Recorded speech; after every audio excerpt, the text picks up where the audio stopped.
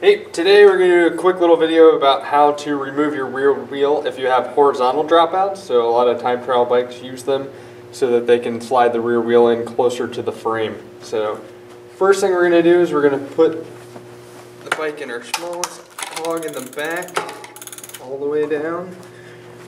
Going to pop open the quick release, pull the wheel straight back, use our finger to pull the chain off the cassette, let that go. You can pull our wheel right back out. To put it back in, it's just the opposite. We're going to reach in here, pull our chain back. We're going to pull it over the cassette, set it on the first set of teeth, slide the wheel in, tighten our quick release back down. That's all there is to it.